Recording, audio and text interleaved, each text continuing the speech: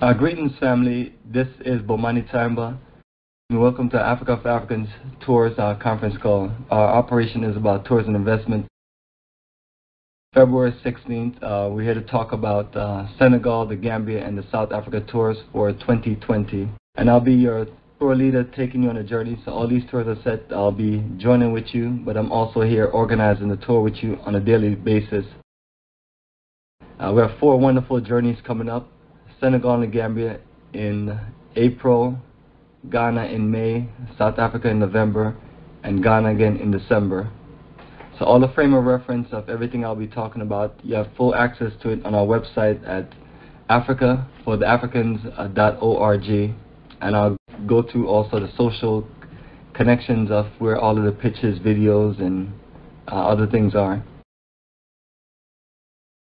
So right now we are getting ready for our epic, wonderful venture to Senegal and the Gambia. And so we are set with that journey to leave April 3rd and return April 13th. So literally about 8.5 day journey on the continent in Africa. So that's 5 days in Senegal and 3.5 days in the Gambia. So right now one of the main things for us to deal with visas. So I want to make sure that everyone that's traveling with us to the Gambia understand that you have to have a Gambia visa. So what we have done is we have emailed everyone that has interest or everyone that's coming with us that information. That's something we try to send out right away. The biggest update is that on January 1st, the Gambia have a new price for their visas. It's $200 up from the $100. And what they're doing now is just doing multiple entry, good to up to 5 years. So the visa process that we have for the Gambia, what I've done in the new email is send an email with a sample application, and a sample application is basically us just filling out the details with this. We don't put all of our real information in there. It's just we just fill it out, and that way sometimes if you're looking at the visa application, you may just wonder. It's everything is set for self-explanatory, except for when it comes to the address in the Gambia and so on. So that's where it's really helpful. But all you're really doing is putting your personal information and then answering a few questions.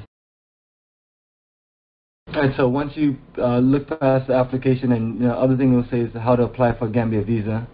So you'll see all the fees and everything, and it's a simple thing you do, and you're submitting the one application and you're signing it. Date and sign, and you're adding a passport style photo to it. And what they want you to do is put your passport number, and then they want you to put your name on the back of the picture. So all these little details will follow through. And just put the money order. That's what recommended. It's just the simplest thing to do, because you're going to the post office. Just get your money order and put it in the package and write it payable to the embassy of the Gambia. And the address is right there in the application. And what you want to do is put a prepaid return envelope in the package also. And while you're doing that, the best thing I would recommend is make sure you have a copy of all your documents, copy of your outgoing package, and also a copy of your return package. Even if you just want to take a photo of it, that way you have your outgoing and your return tracking. And that's the main thing that we just recommend everyone do. Get purchase packages that you can track, or make sure you have trackable packages. And not saying that the tracking is going to save you from anything, but it is a form of documentation and a form of how you can keep up with your package with your passport. But the main thing is a passport. Your passport has to be put in the package. And that's it for the visa. And anybody who's traveling with us, if you have any questions and you're not clear about certain things, just like anything else, just reach out to us. Alright, and let me just switch to overview of information for Senegal and Gambia tour. So what I'm doing right now is going to our website, and for those who are doing screen sharing, you just see me on the website africafortheafricans.org. I'm going to go down to solicit tours on the beginning of the main menu. Just look for the one that's relevant. You will see a Senegal and the Gambia Roots Tour April 2021. And the reason for that is to just put the dates out ahead of time and give more people a chance to process it and think about the dates and think about joining us. Because the last journey that we had, this journey that we had, I was only able to get it out about a good 8 months, which is a decent time, but you want to get these things ahead of time so people can, get the time off, because a few people told me that they weren't able to get the time off or plan for it because, it's within a year, and, I definitely, realized that. But when the opportunity came up to do this journey, it was just, we had to jump on it. The dates were clear, and so on. Senegal and Gambia, Roots Tour, April 2020. So once you click on the link on the website, you'll see the tour overview, the itinerary, general terms, visa, departure reminder, and improving immune system. Those are the main articles and 100% of the information that we have for the journey. So it's something that we try to go over a period of time, but it's also something that we want everyone to take their time and read and be clear on, especially the itinerary. The itinerary defines everything that we're doing. As a flight schedule and the day-to-day sequence on the tour. That way, you can plan, you can be clear.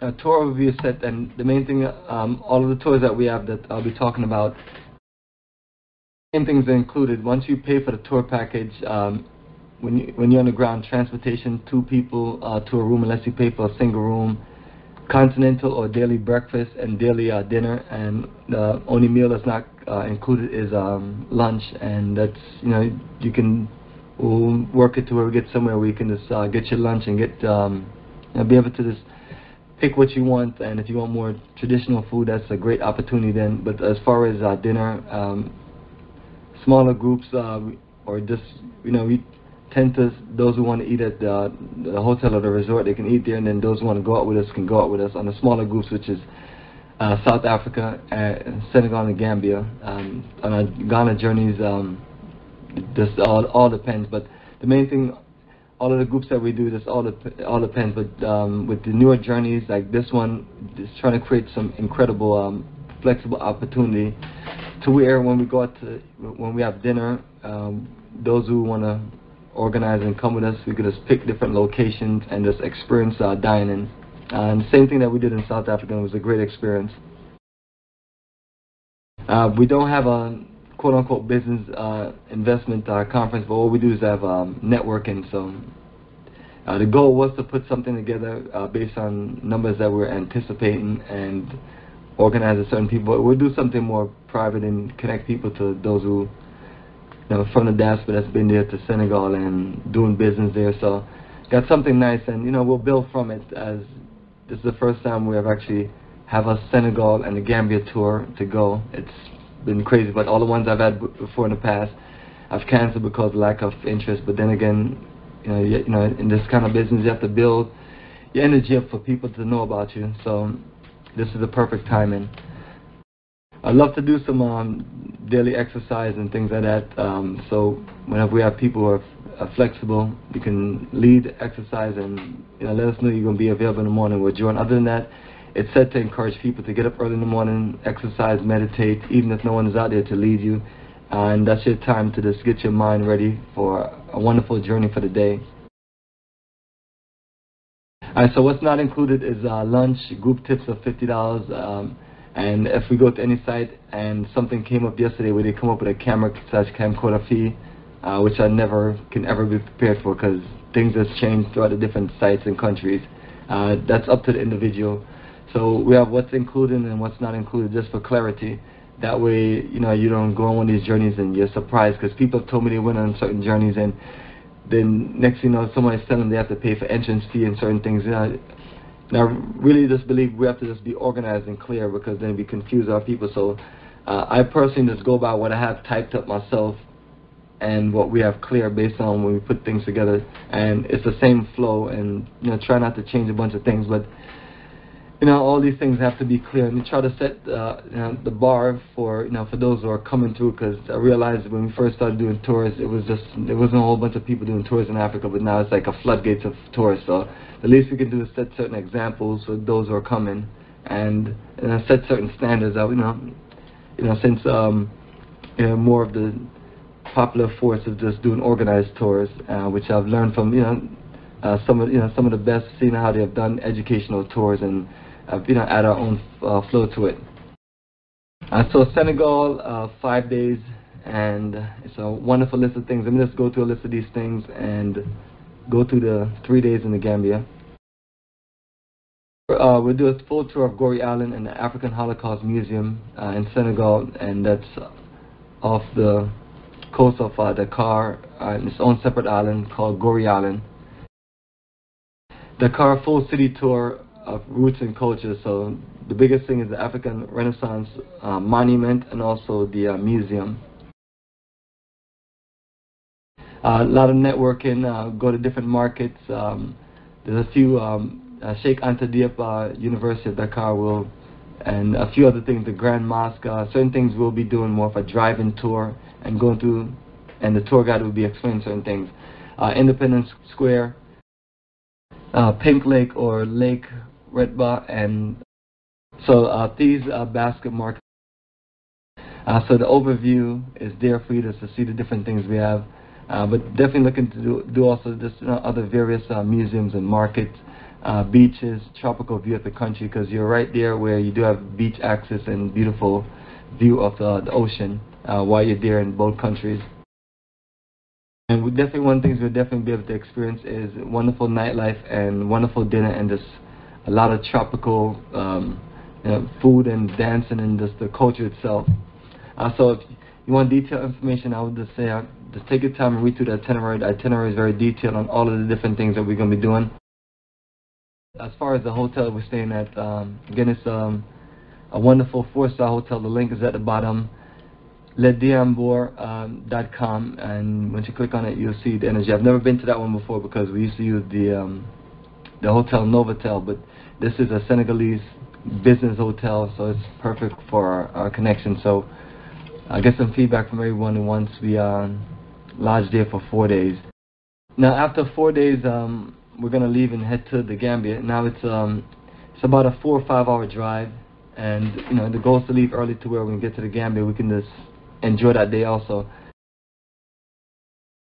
And once we're in the Gambia, we're gonna head to Ocean Bay Hotel, and that is right there on the beach. So we got some real beautiful 4-star hotels set up that are black owned, so this gives us a chance to do a high level of this roots and culture, black owned journey, just like we're coined with our Ghana journey. Now Senegal and the Gambia, one of the popular things is the Wolof language and Mandinka, so you'll find people in both countries that speak the same. So it's kind of like families that were divided. It's like the British and the French came and just carve out their parts of what they wanted, and so it's kind of a mess when you look at it. But we as the people have been doing our best to survive. But that's one of the things you notice when you look at the map section on news, that you're wondering why this little part of a country is carved out, and then because Senegal will be at the top of the Gambia and also at the bottom of the Gambia.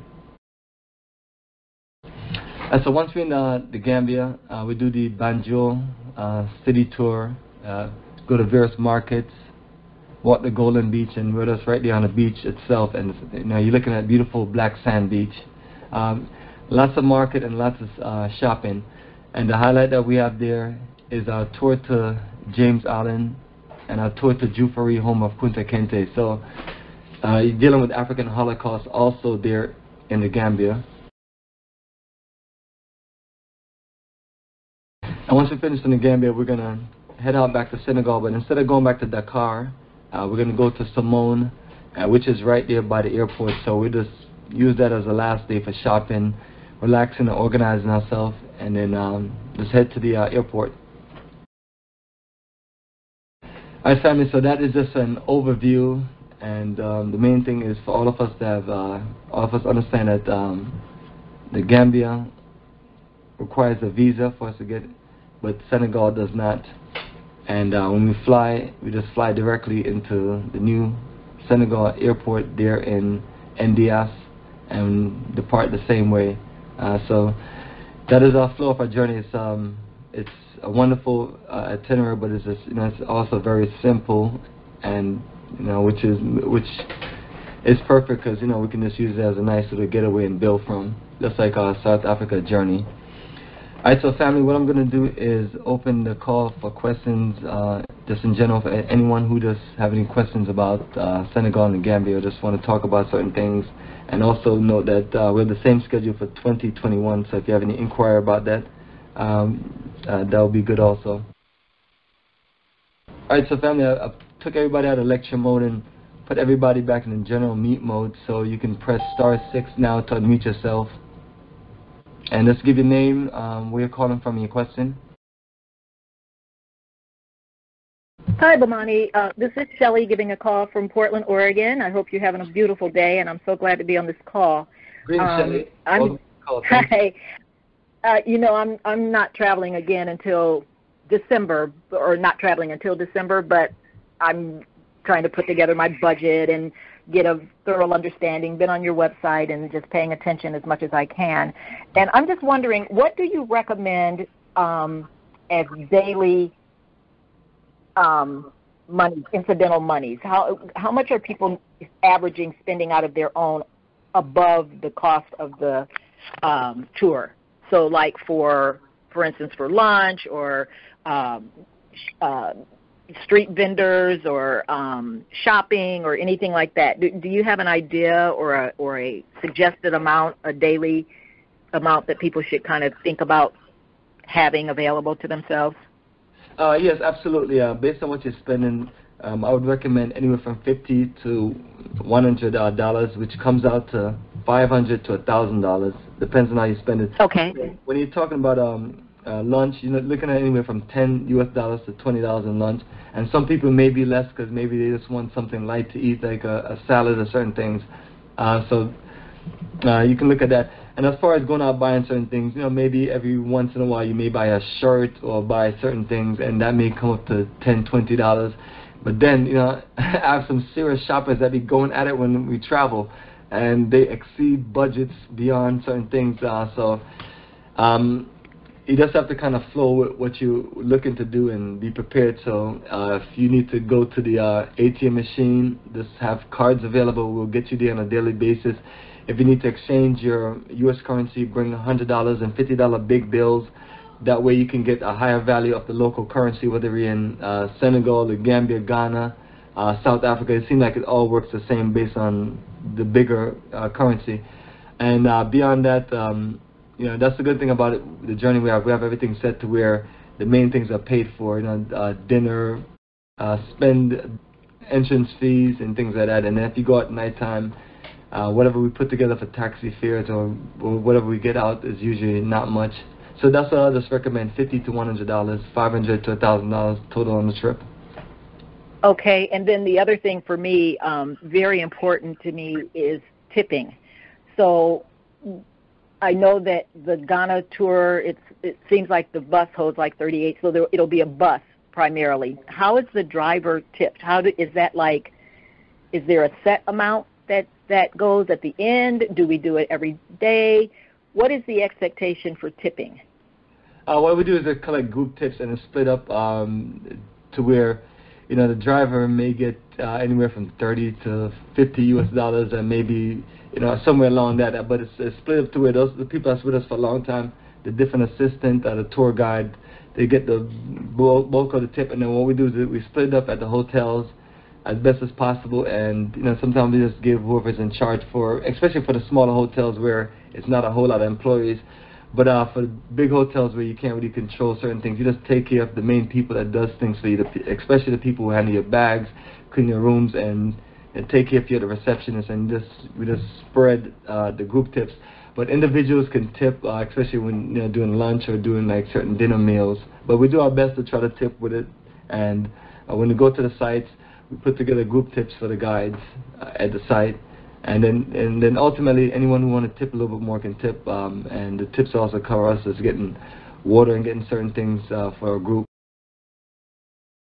So if I'm in Ghana, so I'm doing, again, the December trip in Ghana, that's 2 weeks, should I like maybe think of like $50 for a whole week, or more or less that would be distributed out?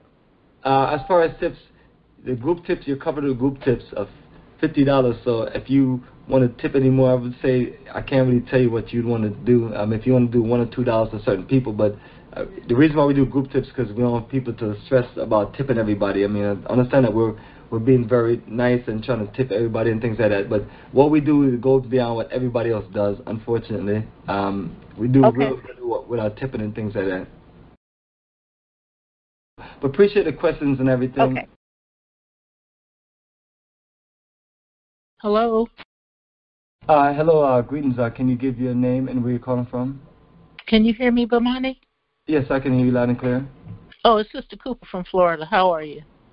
Excellent. Good talk to you. What's your question? Yeah, I won't be able to do the March thing, but I'm wondering if I have repatriated already by December, would I be able to join the tour? Since I will be new there and don't know anybody, I still want to do your tour. Yes, absolutely. You just have to plan everything out. The main thing is just to be clear on our dates while we're there and our schedule while we're there, and we can work it out. And then what you do is when you're on our site and you click on Ghana December 2020, one of the articles will be tour overview, and on tour overview it give you one price for tickets and one price without tickets. So you just select the price without. So that will be the cost.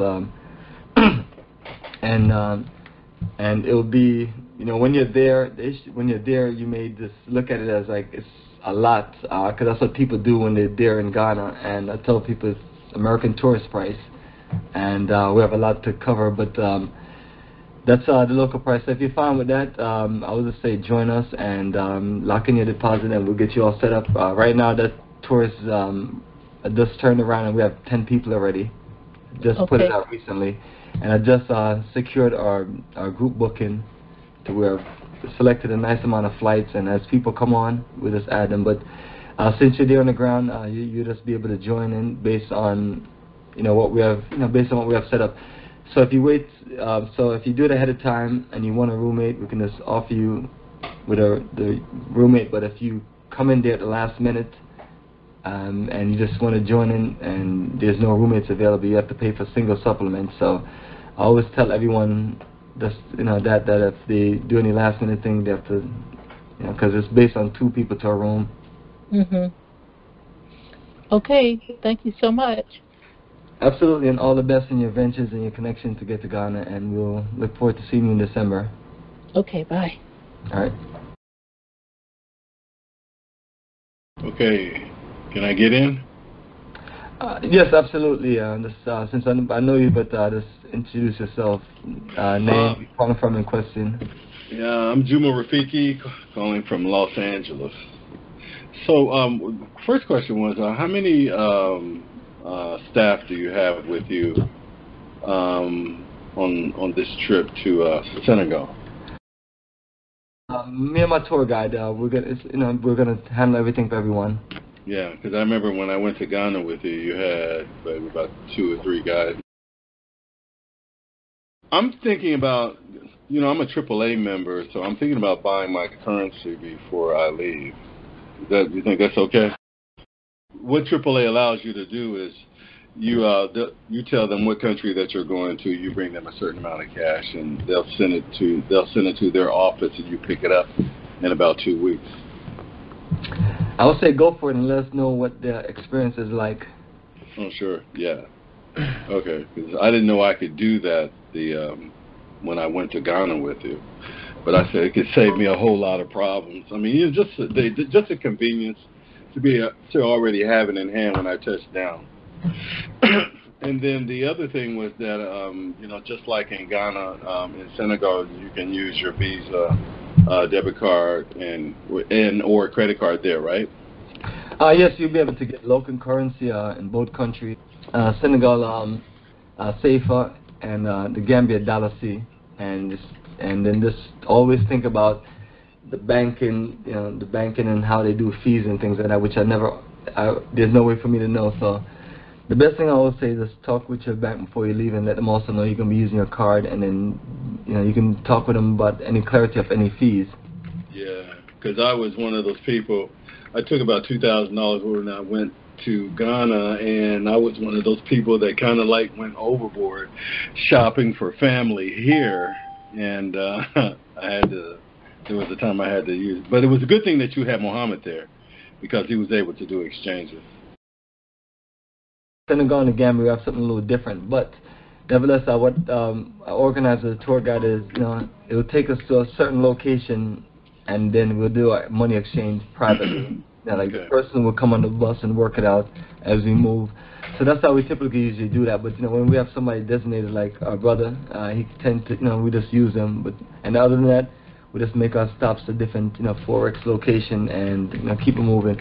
But definitely, if anyone can get currency ahead of time, that's always recommended. And then also when you go to the when we're at the airport, I always recommend us to do that. I try not to get into that conversation where you get more out there, you get more there. But whatever more or less, it's not too much of a significance. The thing of it, we need money exchange, so let's get it. And then next time we have another opportunity, we get it. But if individuals want to calculate whether it's more at the airport or so on, and they want to do something somewhere else, that's absolutely fine. But I'm always like, get a little money you can get, then you can kind of compare it to next time, and then you just work it out. Did you want to touch on shots again, or the need for shots? If we need them or if we don't need them. I know you did. I think you said we didn't need them. The yellow fever shot. Well, perfect. Yeah, that's always a good question because it's always a big concern. Yeah, what I've set up on the tours that we do is, for the most part, is I have an article on every tour link. It's called Building Your Immune System, where it just talks about herbs and how to get yourself organically organized and healthy at the highest level. So that's what I personally recommend. And every country that we go to, when I look at the requirements of if certain things is mandatory, they won't let you in. No country, Senegal, Ghana, the Gambia, South Africa, none of them say that if you don't have this vaccination and show it, that they won't let you in the country. Right. So from that standpoint, it's not mandatory. But if individuals want to talk to their doctor and get yellow fever, want to get, I don't even know what's out there. There's just so many things that's out there. But and I don't want to say my personal feeling on recorded calls that's being monitored. But I just believe that it's just too much of a hype of getting shots to go anywhere. And I'm from Jamaica. I came here, I didn't get any shots, and I left here, went to Africa, went to different countries, all over the world, no shots. And the main thing I just believe is just keep yourself hydrated and keep away from too many street food that's over gutters and places like that. I know sometimes I see people doing videos, yeah, the street food in this country is awesome and everything, but you have to, not trying to talk down about anybody, but you want to deal with things that's going to put you in the most hygienic way, where whoever is doing the food is washing hands, they're cooking. So for the most part, restaurant standards is supposed to be where the people that are working there follow those procedures. And when you're on the street, it's like anything goes. Right. Street food is good, but sometimes you question yourself, where's the bathroom, or where's you washing your hands and things like that. So when when you're thinking about getting sick, it comes from certain things of lack of, just like people talking about these crazy viruses, all of them, it's all based on just keep yourself clean and secure. And they're man-made, so I don't know how certain things, but you doing those things just give you a greater chance of being good. And even when it comes to mosquitoes like sweet smells and things like that, so you don't want to expose yourself to that situation. You're out at night, your legs are exposed or your arms are exposed, and you just got a bunch of sweet fragrance and the mosquitoes are attacking you. I know some people like, I'm sweet anyway, but you can just use sprays and things like that. But those are the basic things you want to do to cover yourself. And then do not drink the local water. Like, don't drink water anywhere. Make sure you get some spring water if you can find those. But purified water is like glorified tap water. Right. Now, what about the malaria pills? Yes, another thing too. I can't be bouncing around different parts of the world and just popping pills like I'm a drug addict. Right. Yeah. But I mean, if people want to do that, they do that. But I've literally put myself out there and traveled to these places, and you'll see me. People like he's out, then he get back up. If I was, if it's, and I'm fine. I'm not no superhuman, but it's like every time I go somewhere, I think in a positive mindset that I'm gonna be healthy. I'm gonna make sure I drink my water. Make sure I try to eat certain things, and exercise myself. Like when I'm in Ghana, a lot of coconut water, or just anywhere in the world that you can get, anywhere you travel, you can get coconut water. You can get things that are just naturally there in the country that just boost your immune system and just give you those things. So when we went to Ghana, did you know I use the exchange apps for currency that I had put on my iPhone, and I found you can do the same thing in Senegal too. If it helps to clarify the currency situation out there, because I know it is different out there. Yeah, and that's why people are saying that the echo will be perfect in West Africa. Like we know we go to Ghana, Togo, Benin, Senegal, and Gambia, 5 countries alone. One currency would definitely, be good. And then if we have ECOWAS citizenship, we don't have to do a bunch of visas in all these countries. True. Yeah, all of those will be good. But as far as the app itself, just use the app or anything online to keep up with the currency. But for the most part, they don't change that much. Okay, well, I'm good. I said all I have to do is pack. Yeah, all you have to do is pack. And what I'm working on right now for Senegal, I'm going to add everyone to the spreadsheet and send over the Delta and add our routes that we send a itinerary with, and they'll just lock us in, and I'll get emails out to you to log in, check it out. And then we'll close out on the balance at the beginning of the month and get that out the way, and then I'll have everybody room in situation all set up ahead of time, and we'll be ready to go. As soon as we get the email from Delta, we can choose to upgrade our seats if we so choose to do so. Right? Yes, once you get the Delta receipt is basically saying that your ticket was paid for in full by the person who organized your group, myself, and then you can go in there and upgrade because it's giving you a ticket receipt saying that and so on. But until then, when I first send the information to you, it's basically for you to log into Delta.com and also log into Air France is the other party that we're flying with. Even though it's all a part of Delta Sky Team and Delta Group Booking, you log in there and check it out. You can add your seats at that point, but in your case, it won't let you upgrade. It'll give you a message. The message is basically saying that the ticket is not paid for yet. It's not going to say it in that words. It's going to say something else, but it basically equals that the ticket is not paid for to where you can't do upgrades. You can add basic seats and you can add meals and certain things like that. But once everyone confirmed that everything looks good, then I work on the next procedure to close out on it. So that way there's no mistakes. Like if somehow I gave somebody the wrong route, it's that person's time to say, "Yo, Bomani, I'm coming from Atlanta, not New York," or "My name is spelled this way and not that way," and all of that makes it easier to fix before we get them all the money. Once you give them all the money, then they have all their fees and all that stuff to change and do things. And so that's for everybody that's coming with us this year, next year. But Juma, appreciate your questions, and let me see if anybody else have any questions for Senegal and Gambia, and then we'll move to the next tour that we have. Okay. Thank you. All right, absolutely, perfect. All right, family, the line is open. Press *6 to unmute yourself, and just any questions you have about Senegal and the Gambia, and if you have another question about something else, that's fine also. I'm getting ready to talk about South Africa and Ghana. All right, no questions, so no more questions. So, all right, let me put everybody in lecture mode, which will lock you into where you're not able to chime in the call. That way we can have a clean recording and everybody can hear us clear. All right, family, I'm back on the newsletter, and what I'm going to do is scroll down to the newsletter,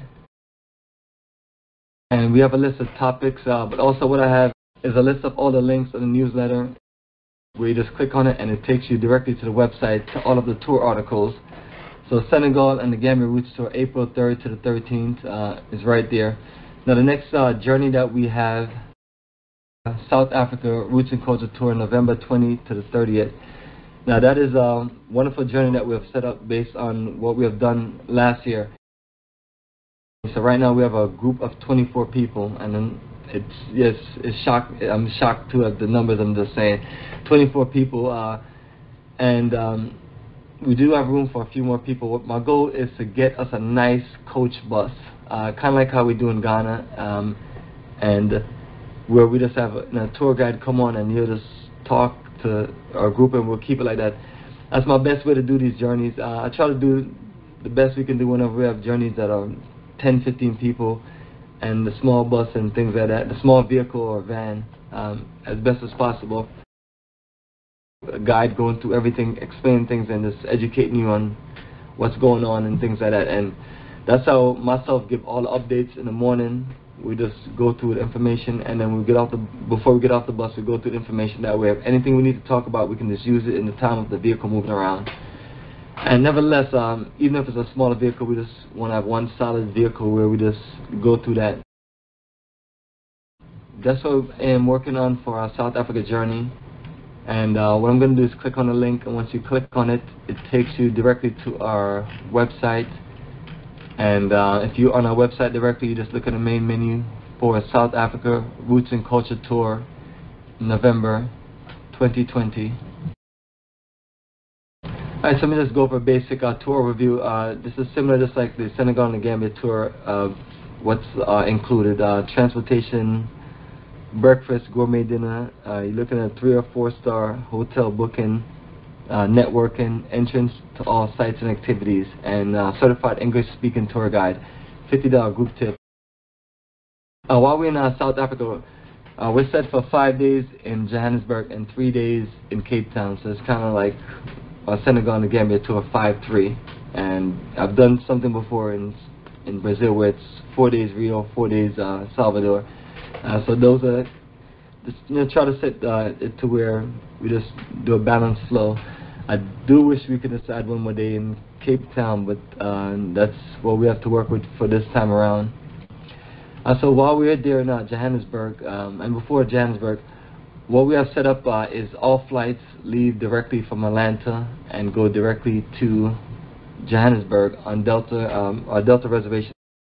What I did, I reserved more than enough flights and adding the anticipated routes and things like that to where all of us should be able to do that. But if anyone comes in at last minute, can I guarantee a flight directly from Atlanta to Johannesburg? So in that case, wherever you are, say you're in New York, your flight will go from New York to Amsterdam, and from Amsterdam on KLM to Johannesburg. And that means your flight will come in a few hours later, but we'll have a setup to where we'll have a driver pick you up and bring you to the hotel. Beyond that, my goal is to just get deposits from anyone that's traveling with us on any tour ahead of time. That way, not only can I secure the route with the tour, but if you need a connection flight from another state or a city or wherever, we'll be able to just submit it to our group booking. And the goal is always to get them to make it along with the same budget as the rest of the flights. So that's how we just accommodate people from wherever you are. Because I never want to do a situation where I tell everyone to buy your own ticket and meet me in Atlanta, and I can literally work out something better for you and save you $300-400, which I would rather for you to spend in Africa than to give to the airlines and make them richer than they already are. Alright, so while we're in Johannesburg, just got a nice little cultural setup. When we first get there on the first tour day, we do the Lesedi Cultural Village. Now that was like a beautiful experience. You're able to visit all the different South Africa or Southern Africa cultures, Zulu, and so on. And it's you get a presentation where you go to the different ones, and also you get a nice little introduction. And there's a shop in there, and it's what people may call touristy, but I don't really get caught up into that. I just try to find the best place where we can get a certain experience. And last time we went, it was incredible because I saw a bus of Chinese pull up, a bus of white folks pull up, and we like the only black people there. But so you're gonna see things like that in South Africa. But I tell everyone just let's be on our best flow and focus on what we're doing, and don't feed into anything, and just don't worry about anyone else. People are gonna do what they need to do, and that's one thing I learned about just being in South Africa. As long as we just focus on ourselves, we're good. That's the only country I've ever been to where you just see this us, but you see there's so much other people. So it's so it's something I have to get used to. But I realize that it's it's no big deal everywhere else. I guess I've been spoiled by just being in Ghana for so long, so I had to just work my mind out of that. And even in Ghana, sometimes you'll see a bus of other people coming in because all these countries in Africa are getting so popular, and it's just not just us. It's just so much other people coming. But nevertheless, that is one one of my best experiences there. And once we leave from there, we'll just get lunch, and then we'll go to a Constitutional Hill. Now, that was a presentation. Now, I like these presentations dealing with African Holocaust or any kind of struggle or oppression, because I always look at the fact that our ancestors fought their way out of just terrible situations and made something, and that should be inspiring to us. So this history is everywhere. With different countries you go to, you go to Jamaica, you find out history is us. We have to make sure that we go there and connect with it and find out that history. And also, this is an educational tour, so these are the part of what we have is required as an educational tour. So Constitutional Hill now is it's a court system. The main part that we visited first is the actual notorious prison, and it shows how different people are separated, and it just shows you the setup of psychologically getting different races of people just to fight against each other, and then definitely just doing things to tear us apart as a people. But that is also tied into that history of apartheid, which when I tell people that one of the things I've learned a lot since I've been in America is the struggle of the civil rights movement, and then you compare that struggle to what's going on in South Africa, and it's you see how things have played out to the modern day times as far as decisions of people organizing to fight against that struggle of oppression in a certain way. So we can all learn something from these moments, and I tell everyone that the best thing we could do is just learn to organize ourselves better and work together better, and understand that all we have is us. And we see throughout history and disconnected time. The next day after that, we're going to do the Apartheid Museum, which I've worked it out to where you can have 2 full hours there, because there's another part that wasn't there when I first came to South Africa in 2005. It's a Mandela presentation, which is very unique, and you have to follow the map, but it's one of those self-guided tours, and we'll explain to everyone that you have this amount of time, and then we'll be at this position, and I'll be in there with you. But it deals with a lot of information that if you want to read, to be clear about it. And once you get inside the physical museum itself, no cameras, camcorders, but you can take your footage outside of the main building itself. So those are some of the things that while we're there, we just picked up and everything. And once we finish, we're gonna go right to Soweto and have lunch, and then we'll have more than enough time to do nice little shopping, and then do Mandela House and also Hector Peterson Museum and Memorial. And the goal is to get everybody back to the hotel about 5 o'clock. So just coming back from South Africa, I've aligned the flow of this, how we can do the schedule more efficient and everything, and that was a great journey. But it's like everything is, in my mindset, is always about what can we do better, what can we do more efficient, and what can we do more organized, and that's all I think about every day, just getting better. I got a perfect setup for everybody, and let me see what else is here. And then the third day we have our early morning safari. I had it on the schedule, so I still kept it on schedule, and I'll just get feedback from the past group and this group. And definitely after we experience this, we'll see if there's something we need to keep on the itinerary. But this is the first time we've ever had anything as far as a safari. The original goal was to do a safari in Botswana, river and land, but it just exceeded the budget and exceed the level of work that we have to do to pull it off. And while we're in Johannesburg, we're staying at the Protea Parktonian All-Suite Hotel, and it's somewhere that when I first went there in actually May and November of 2005, I stayed here, and it was just a good experience. It just filled with our people there, just with the greatest level of this customer service, hospitality. So you have a nice, beautiful all-suite, and it's a high-rise, so you have elevators. Once we finish there in Johannesburg, we're going to fly over to Cape Town. So this is one of those journeys where you're flying over to the next city, and we'll have all of our organized flight structured. I'm still trying to finalize the airline that we're going to work with. There's a few different options. So right now, it may say one airline, but just looking at different options. When we get to Cape Town, we're staying at the Protea Waterfront Breakwater Lodge. So the good thing about that hotel is that it just gives you just direct access to the waterfront, and that's for going to our Robben Island to historic prison where Mandela spent 18 of his 27 years. It's close to the waterfront, also it's close to all the dining activities, and it's just nice to walk in. But that's another hotel that I came to. They have upgraded since, and it's owned by the or owned or bought up by the Marriott. But so you'll see the Marriott connection to it. But another wonderful place where where we can just enjoy a nice 3-4 star lodging. So I was able to get us these wonderful hotels on this booking. Break down the 2 days that we have on itinerary. The District 6 Museum to learn about the apartheid history, and District 6 is one of those situations where where Native people, African brothers and sisters, literally were just relocated from some of the best land and told that this is where you have to move to because we need this land to build what we need to build, and that's white European. It's like the same thing that wherever you go, you just like the same oppressive struggle, like another race of people just like displace you, and if you and tell you that you need to move, or they have their military gun you down, or whatever the situation is. But it's a lot, good part of this itinerary deal with that, and just tell everybody just kind of just take it in. It's rough when you have to deal with this because you're wondering like how how these things go on.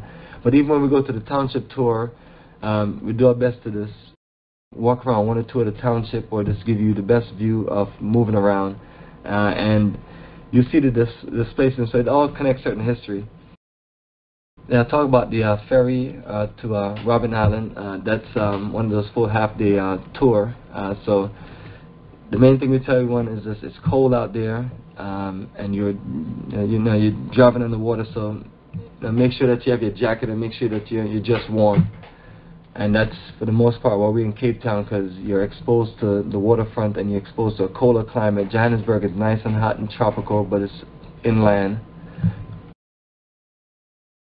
The Castle of Good Hope, changed the lighthouse to Greenpoint Lighthouse, and we'll also visit the Cape Town Diamond Works. It's a nice little place where you just see the finest jewelry being worked on and things like that. So put a nice little itinerary so for us to experience Cape Town, and for those who want to go out with us, we'll find a few social places to go out and definitely some wonderful dining.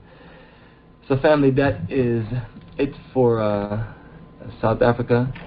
And once again, we're on the website africafortheafricans.org, and you click on South Africa Roots and Culture Tour November 2020, and then it has the similar articles, preparation, building immune system, and so on, along with the tour overview, itinerary in general terms. Let me open everything up for questions. For anyone have any questions about our South Africa journey coming up November 20 to the 30th, 2020. Put everybody back in mute mode. Alright, cool. Everyone, you're out of lecture mode, and you can press *6 to unmute yourself.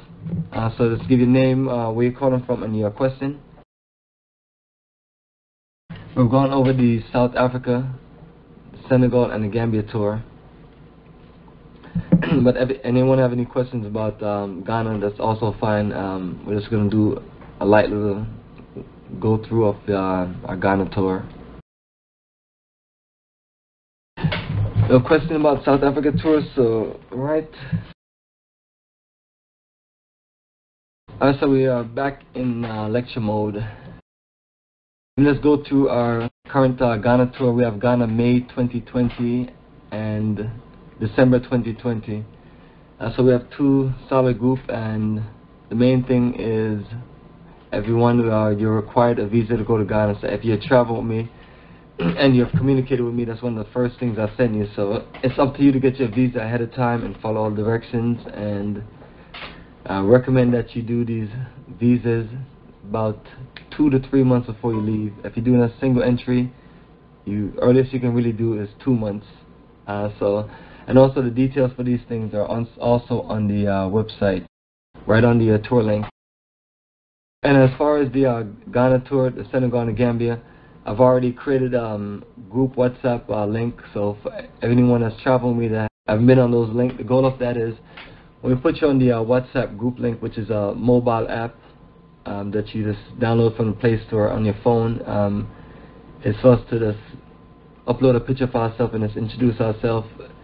That way when we're traveling, we're at the airport, people know each other, but at the same time too, trying to start basic introductions before we actually get to the country, because when we get to the different countries where the itinerary is, you hit the ground moving, and we do our best to kind of introduce it. Small, short orientations throughout the time frame.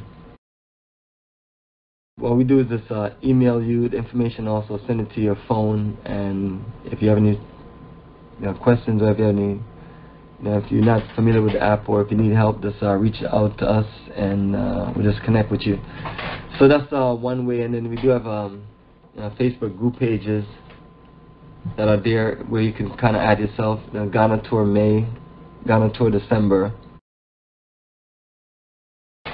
Since I don't have a whole lot of Facebook friends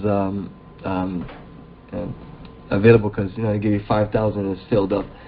But nevertheless, that's just one other way. And then we have the Instagram page where you can click on, or so on, if you want to send a message. But just trying to be available socially online. I guess that's the age we are in. If anybody want to communicate, but for the most part, what I have social pages up for, YouTube, Facebook, is mainly just for documenting and sharing all the pictures and videos, because people like myself just have this addiction where whenever you go, you taking a ridiculous amount of videos and pictures. I still have so much videos and pictures uploaded, and they always get uploaded before the next journey.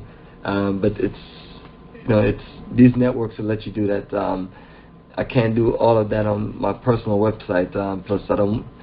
It's not even necessary nowadays. But it just slow you down. So.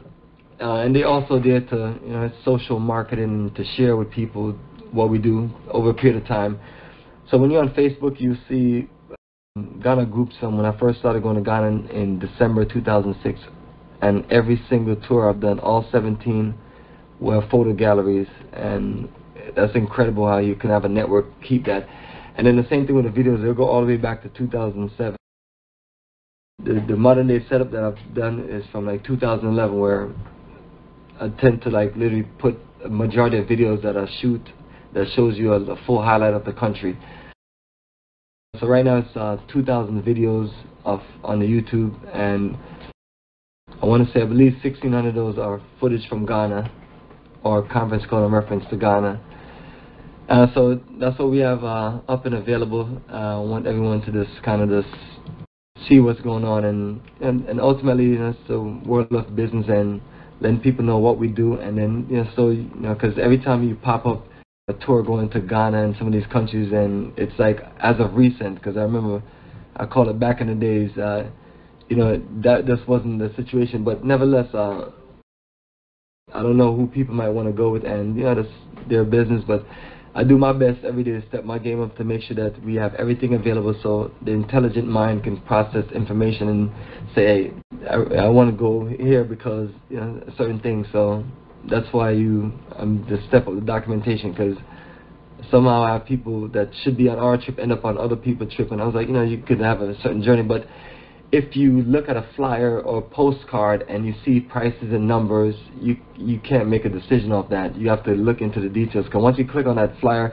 you don't see itineraries and so on. But that's what some of our folks do. And so again, I want encourage people to step up their game and things like that. So that's what we're doing. But we do have a lot of information and things like that. But it's like, do you want to travel with people who are clear and have things in detail, or just someone who puts up a flyer?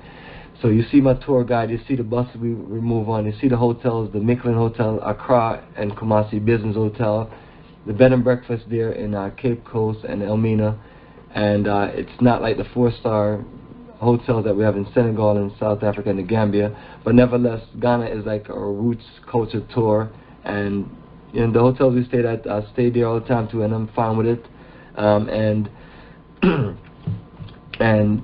one thing I tell folks is that just look at the itinerary, because where we are in that neighborhood, it gives you access to the perfect neighborhood. So when I compare everything that we have, it's usually not worth it to upgrade to maybe a 4-star hotel that's in the city or outside of the district, where we're going to be able to do all the things we do and connect and network and meet the real true people. So all those things have to do, we put in place. But Ghana Roots and Culture Journey is, our iconic journey, and we have so much people there. And then, like my brother said earlier about staff members, you have so much people available. They're not staff members. There's people that that's there to assist and do certain things, and and people who just support our energy. So if we go out, we may have 5 additional people. So if somebody want to go somewhere and do certain things, you have somebody looking out for you, and that's what we plan to build everywhere else we go. And I'm going to give you just a general overview of the itinerary, because it's the same schedule for both December and May. So we do 4 days in Accra, and that's city tour, Nkrumah Memorial Park, University of Ghana. We also go up to the mountains, Botanical Garden. We have a school/orphanage, Trinity Foundation. That's one of the first schools we have. Wood carving village in the mountains. Incredible repatriation investment conference. And so those are the first 2 days of touring. The third day of touring, we go up to the Ancestral Memorial Wall. A good friend of mine over there in Prom Ningo. So I have videos of that this portrait of this, from short clips of videos to long videos that shows the wall and goes into detail. So anybody that's ever traveling with us, I know it's hard to just be there and just like be in the hot sun and watch it all. So religiously, I record it, even though we record it in previous years, and then you can just go back and process. So the 4 days there in Accra is very vibrant. We do some wonderful in nightlife. Also take you to that circle, Black Star Square, Independence Arch, and you connect you to Du Bois Memorial, and there's things that are just relevant to those of us from the African diaspora, based on Kwame Nkrumah going to school in American, building his energy for for what eventually became this iconic figure in the lead of independence throughout all of Africa. Right there, that 4 days is just incredible laid out. So once you leave from there, now we take you to the community that we're building, the 15 acres that will expand to so much more. And for those who are interested in wanting to live, do business, and want to be a part of a community, that's what we have going, and we're showing you the foundation. And then as we keep on going, you see more and more. But leaving from Accra to there gives us a chance to get there early and have more than enough time to go there. The community is, once we build it, it's literally 2 miles away from the beach. So the goal is to eventually set things up to where we can have lunch on the beach and things like that. But once we leave from there, which is the halfway point, the next hour and a half, 2 hours, we'll be there in Cape Coast, Elmina, at One Africa and the Carrick Hotel. So that's where we go to the African Holocaust, Cape Coast Holocaust dungeons. I'm trying to remove the part that say or Elmina. Or Elmina is if you want an optional to go there another day. And for those who want to go there, we don't mind just getting someone to take you there and then give you the entrance fee, and then you just go and connect. But the schedule there is kind of tight. We only have 2 days of touring. So 1 day is the African Holocaust and naming ceremony. The other day is for us to go to a school, which is the Coma Academy, and also go to the Canopy Walk. And for those who don't want to do the Canopy Walk, you can go to the Holocaust dungeons, or you can, it's a health resort, so you want to get massages, manicure, pedicure, things like that. But that's also the same situation if you were there in the Maitland Hotel. They have their spas and things right there in the compound. So try to get you a setup to where you can also just relax and just be pampered if that's what you want. And for those who just want to rope me to the Canopy Walk, I just recommend you just have some good strong shoes, because you're going to hike up into the forest. And also the rocks are slippery, especially when they're wet, when it's been raining. So, and then you're crossing canopies, so it's a lot of canopies, and if you look down, it's like far down. You're like up in the trees. So just want everybody to be prepared for what we're going to be experiencing there. And once we leave from Kumasi, once we leave from Cape Coast, Elmina, we're going to head to Kumasi. And since our route has changed, usually we do a Sinman, so the last bat when we coming from Kumasi. But since we adjusted the schedule, when we're going up to Kumasi, we'll stop by there, and then from there, just head to our hotel, Maitland Hotel. And the schedule is a little slower then. Spaced out the 2 days that we have for touring. do it the first day. We go to the University of Ghana, and then we go to the craft villages. Then we go to Ike Cafe for lunch, and then once lunch is over, it goes to get you back to the hotel about 3, 4 o'clock. And if you want to join our pool party, you can join it. If not, relax. Dinner is ready at 7. And the next day, the same schedule, except we're going to the Ashanti Palace, which is called Manchia Palace. And when you get there, that's one of the few places in Ghana where you cannot record or take any photos. So it's, you know, inside the actual palace museum and a certain portion of the property. So that will be explained to you. But once we finish that, we go to the culture center, and the culture center is the same one that you have there in Ghana, in Accra, the capital city, where, you know, it's just probably a little more organized, but it's basically represent the the culture, the arts and craft of the country. So it's one of the places where we always want to support. So we take you there, and you just get what you need to get. Then the bus will leave for Ike's Cafe, which is right there in the culture center, and we go there for a nice tropical lunch. I like to take people to take everyone to Ike's Cafe because first of all, they established their business here in Atlanta, and then they went back to Ghana and built a restaurant like that, and it's impressive to show you that, and everything that I'm trying to share with people, especially on this Ghana journey, is show you that our connection from in America to Ghana, Imacus is from New York, and you'll see the flow of what we just building as far as the energy of those of us who are there in the country, trying to build a strong energy of encouraging those from the diaspora to be a part of the future. So this is a Ghanaian family once again from Ike's Cafe, and they're there now. The owners tend to spend more time there, which is good because we did go up to their cafe a few weeks ago in Norcross, which is in Gwinnett County. So just try to just show us, show everyone certain connections and certain networks, and these are not the same people that we deal with, so they know us well, and it gives us a chance to do some good networking. Once you experience those 2 days, you're gonna love it. Enjoy the ordering of different foods and tropical drinks, and enjoy the wonderful lodging that we have for you at the Micklin Hotel, which is a nice 3-star hotel. Some people will get balcony view, some people won't. But it's in a good location where we have wonderful things going on. We're in a beautiful nightlife, and it's a nice, secure location where security is there and everything, and you're there in the heart of Kumasi.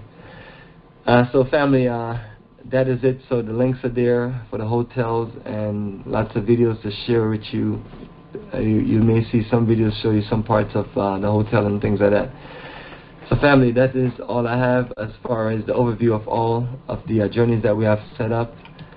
So the main thing is to make sure that you go to our website, africaforafricans.org, and click on the relative tour information and jot down any questions you have, and you can just call or email or communicate, and we'll just go through it. So what I want to do is just open up the conference call before we close for a final question. So let me just get everybody off lecture mode. Go ahead, name, where you calling from, a question? Ms. Cooper again in Florida. All right, go ahead, Cooper. You mentioned about the Micklin being a 3-star. I was wondering, do they have mosquito nets? No, they don't. If you want mosquito nets, the best thing I would recommend is for you to bring it with you. That way you guarantee mosquito nets. So what do you do? I mean, do you hang it on a bed, or how do you use it? That's a good question. I've never used a mosquito net. I wouldn't even know where to start. So there's no problem with mosquitoes in that area, in the Micklin? There's mosquitoes everywhere. I don't leave. I lock myself in my house because I don't want to get attacked by the mosquitoes outside in my front house here. But I mean, you spray yourself. You spray yourself before you go out with off or something. You can do that, or do the same thing that you do in America. I mean, literally, there's no more mosquitoes in America than it is in Ghana. So it throws me off when people ask me questions like that. But I honestly don't know. So you can spray yourself. We do put that on there. You can eat food that's not gonna be so much trying to attack you from mosquitoes, and you can also wear fragrance-free things. and you can also look up different procedures, but it's not that bad to where you have to worry about it. But we just try to just let people know you can do certain things, but it's not a big problem. Okay. Thank you. All right. I went through all of the tour details for the 4 tours we have.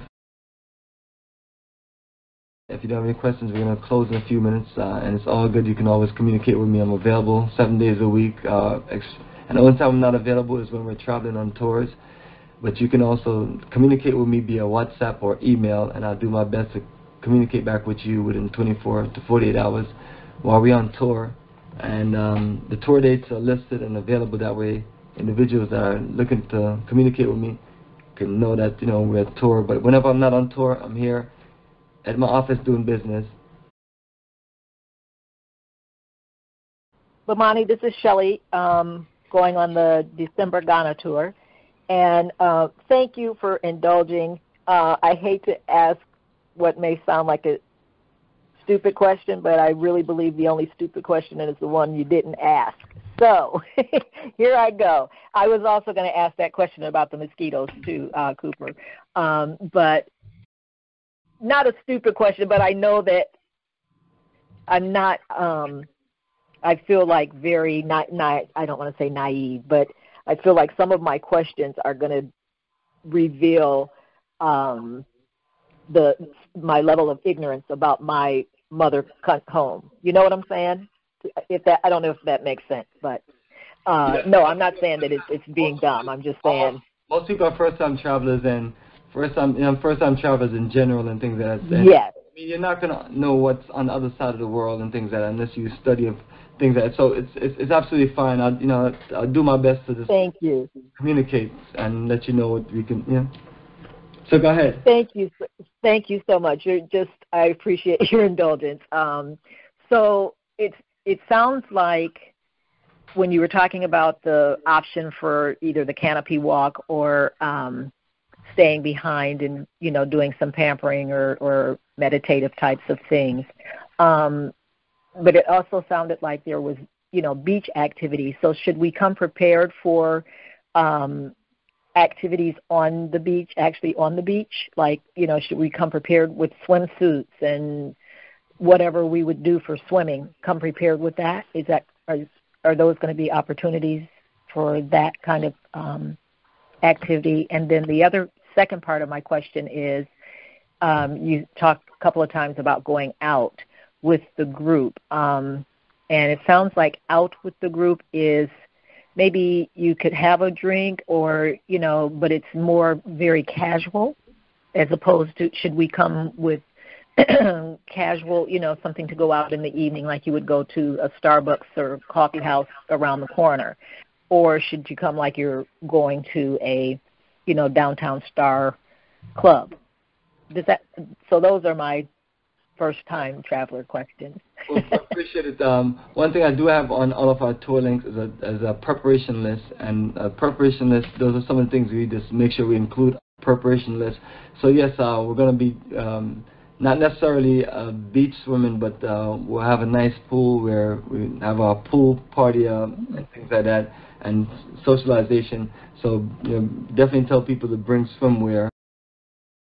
Some places we go at nighttime, it's a nightclub. Some places a social gathering, and some places just straight networking. So, but yet there is alcohol involved and music involved and things like that. So, if you want to dress up and things like that, definitely welcome that. But always make sure that I bring a little bit of everything. Because in the daytime you want to be a little more comfortable. In the nighttime you may want to look a little more classier. And then a lot of times we go out to fancy places and it's just up to the individual. Not a fashion statement, but it's you want to create a nice little social environment. People, you dress up and you socialize with your brothers and sisters, have a good meal and have a good time, take some pictures and kind of just enjoy the moment in whatever African country together. Okay. And so with that in mind, do you recommend in the material online a luggage size? Like, are there limitations? When we travel from one region to the next region, do we need to be aware of the size of luggage? Is that on a coach, or how does that happen? I have no issue with luggages. We make it work. I have a big bus and we fit it in there. Okay. The ideal luggage, check-in bags, you get your nice 24 to 26 inch roll-on spinner bag, and that's a nice size that you can manage. And by the time you fill it up, it's going to be 50 pounds. And then it's something that you can handle also. And then for your carry-on bags, get you a smaller version, a 20-inch version of that, where you can just pack your basic things and just carry it on the plane, and it will fit in the overhead bin. And then if you have the other one, it could be like a backpack, where backpack is simple. If you can't find any overhead space, then you can fit it under the seat in front of you. Okay. Those things I recommend, and I try to take pictures of stuff that we have, so that people see how we move, and then those things are easy to fit on the cart when you move them around the airport. Okay. Oh my gosh, my heart's racing. I get excited. That is perfect. So everything seems clear to you. So you're ready to lock in. Remuted, but yes, I'm coming out from Portland. I'm ready to lock in, and either be when I get off the phone or first thing in the morning. Yeah. And what I'll do is my deposit, and then go from there. I'm also the one who is going to try to do a GoFundMe, because I really don't have the resources at all to make this journey. But it's more than everything that you say and everything that other travelers who have gone with you say resonate with me so much. It's a pull. It's almost like a pull of an umbilical cord. Is the best way I can describe it, and I just have to do it. Bomani, look at you. You are the Marcus Garvey. I know it has to be overwhelming at times. Move forward and think. I appreciate it. I try not to get caught up into certain things. And just focus on the work itself, because I have so many other people who call themselves this and this. I'm the second coming of Garvey and this, and you ask them what you're doing to earn that title, or call themselves Garvey Town and Bill No Town. Anyway, I'll get back to what you're talking about. It's one of those things that's funny, because based on what I saw in Ghana before I even got there about different groups of people been in black communities and so on, and then people like myself, the only thing that I've done was literally take busloads of people to these communities that doesn't exist because they never built it. And up until, and there's been a few of them, Theankra, Garvey Town, those are the two.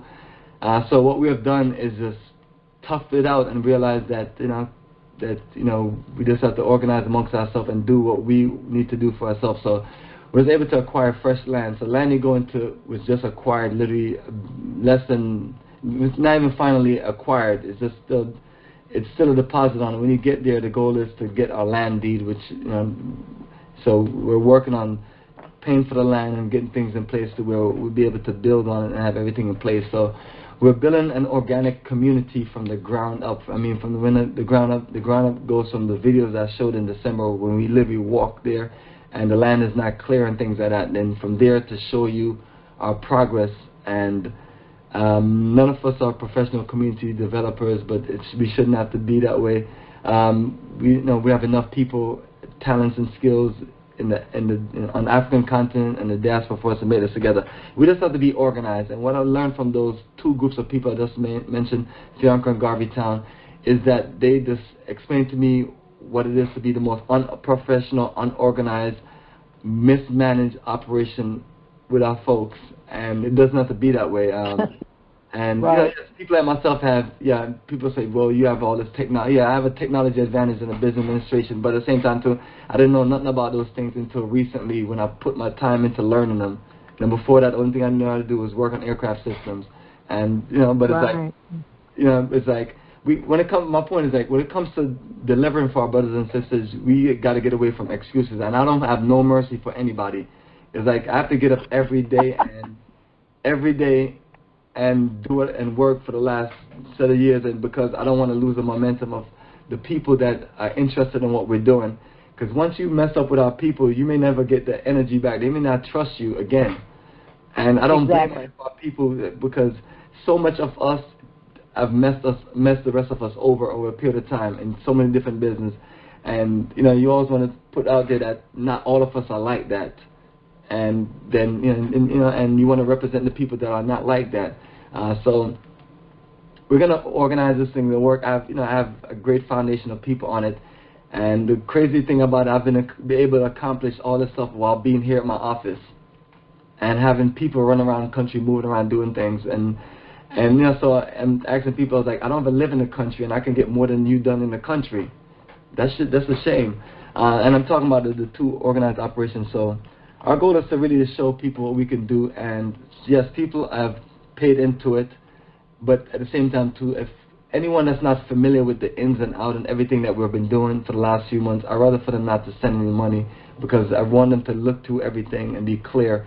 And then for those who come with me and they see it, then they want to join in, then that's fine. But you want to make sure that people are clear about everything, and you don't do anything to lead people on or confuse people or make people think that what you're doing is something else. So when anyone that's interested in the community that we're building, once you go to our website, it's right there on top of the main menu. It'll say Black Star Repatriation and Pan-African Community, and it'll have all of the stuff. Everything you see is the progress of what we have made. And then every time we go to Ghana, you see the next set of progress. The next set of things you'll see is land being clear, our land deed, and you'll see a community map of where all the homes and everything will be and things like that. And all those things are things we're just working on to get it done, because at the end of the day, we're just like frustrated with people who have just, not delivered. I shouldn't have to do this business and then do this other business, but at the end of the day, that's what it comes to. So I'm getting my family involved in us just enterprise in Africa tourism investments. Well, here's a quick question on that as well. How do you see that investment opportunity, or that opportunity to become part of that community? How do you see that happening? Are people buying lots and building on them, or buying already built property, or? Yeah, I can answer, because the people have paid into it. That's how we're able to get the money to pay for the land. But this is not just regular people. These are people that I've built some relationship with, and they've been working on like the previous project with us. And when it didn't work, I just told them what we do, because I'm tired of the disappointment. I'll reroute you to the next project and transfer you over and make it all work, which I've done. And so what I was explaining to you is what we're going to get done. And what you see on the site when you click on it and look at it is, it's more than just a 99-year lease. It will give you a foundation of clarity of what we have went through to acquire the land, and then the videos itself shows us meeting the chief, going to the land, the lawyer explaining certain things, the consultant explaining the connection and things like that. And it's being transparent with our folks, because some of these other people, there's no documentation of how they got the land, what they did, how they started. They just say they're building a town and everything, and then unfortunately when you connect with them, all of the dirty lies and the secrets unfold, and then now we have certain issues. So I'm taking this one group to court right now, and I'm not in the country, but I got representation and things like that. And one of them people that, just feels I'm not in the country, I'm going to send people after you. So, we're trying to set things up to let people know that, we're going to get this done, because there's no community there that represent us from the diaspora, not one. But I can tell you about several phonies who are trying to build something and don't know, and they're just running around chasing their tail. And, at the end of the day, it's just about organizing. And I can't make any excuses for people who want to take shortcuts and not do certain things. So I'm telling everyone to give us a chance to do this. And I've only have 6 months, but I've accomplished more in 6 months than a lot of these people have accomplished in a decade. And that's just by simply just getting up every day and doing the work. The phones ring, emails get sent in, text messages, things, a list of projects that needs to get done, and you just work on it. Sometimes you have to close out the outside world and do the job that people are paying you for, and do the job that people are investing in you in. So that's the difference between what we're doing and what they've done. And we've gotten a lot of support based on the way we have handled the situation. So once we build it up a little bit, the 15 acres that the chief explained, once we build it, they'll give us more land. So then everyone else coming would see the fact that we did something, and they just not we just don't have like 300 or 400 acres of land that's sitting there for 10, 15, 20 years with 1 or 2 raggedy houses built on it. You know? And then, I mean, I have no mercy for the people I talk about, you know, because it's like they throw me under the bus and just embarrass me in front of all the people I brought to them. Yeah, you know. So I've taken the venture on to where we're doing tourism investment, and we just have certain people rolling with us, or certain people that we deal with, and if they don't show a level of organization, professionalism, I'm getting rid of them, and they can't do anything with us anymore. And it's like, you guys need to do the job you're getting paid for, and do whatever we agree on. If I say I'm going to bring a bunch of people to your community or your business or whatever, you need to do what we agree on and get it done, and no reasons or excuses. Other than that, we just can't deal with you no more. And there's no second chances or anything like that. And it's like, that's where I'm at nowadays. It's like, you know, you've given the benefit of the doubt to where the benefit of the doubt is dead. You know, now it's time for people to show what they're about, and that's it. So it's a new era, and just happy to just lead the charge on this and looking to recruit people that are part of the future for us to do tourism and investments together. Okay. Probably enough said, and I've kept everybody too long. So family, let me not hold everybody else. Appreciate energy. I'll do my best to edit this conference call and have it up and remove anything that's unnecessary so it's not that long. So everyone, appreciate your energy. Anyone who still have any questions or want to reach out to me, you can send me an email or text, or just call me and we'll talk. Awesome. Thank you. Appreciate. Good night, everyone. Everyone, good night. You take care and have a wonderful rest of your day.